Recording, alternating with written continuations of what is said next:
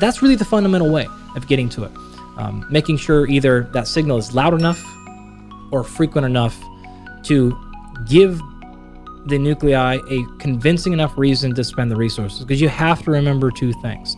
In order to grow new skeletal muscle, you need amino acids, which are your supply. And then you need primarily carbohydrates as the energy source to power that synthesis process. So you remember basic chemistry that says if you're going to take two atoms and you're going to pull them apart or put them together, right? That's going to take energy. Typically, and in most of actually metabolism, when you split a bond, you're going to get, it's called exergonic. You're going to get energy from that. But when you put them together, that's going to take energy. This is why we call that protein synthesis, right? So you have to convince your nucleus that one, invest those resources in energy, primarily carbohydrate. But number two, and more important, invest that supply.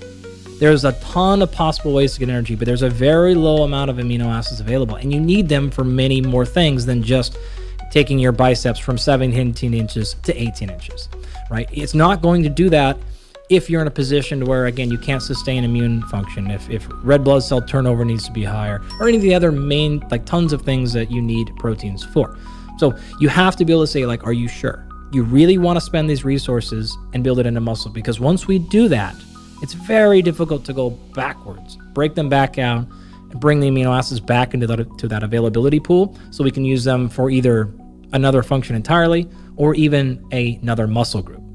That's called protein redistribution, by the way. When you say maybe you don't do a lot of upper body work in your training and you're not eating enough protein or a minimal amount and you're doing a lot of lifting in your legs, you'll notice your legs will get larger, but that's actually a lot of times you're pulling the protein from, say, your upper body in this case and redistributing it back down to the quads. So that's the way that's what you have to get to.